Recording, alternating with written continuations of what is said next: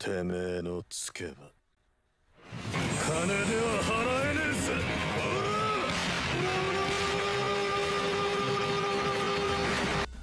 Okay, Map Namek, hard mode. Unit Vegeta as my starter early unit. Though I already maxed prestige 1 of my Vegeta cause he's good in my opinion. And by the way, the max prestige is 5. Also, this video prioritize those who have no godly units yet. As my last video on Vegeta, if you're still undecided to get Vegeta, maybe this one will help you decide. Vegeta can help you farm those gold. He's really a good starter unit for me.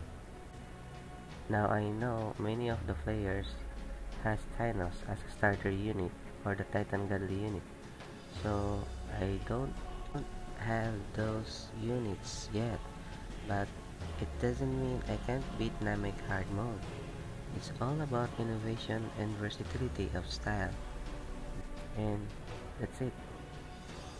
Enjoy the rest of the video on how I place them step by step, but when you're established at the spawn area, then just spam all your units there. And as always, have fun and enjoy the game.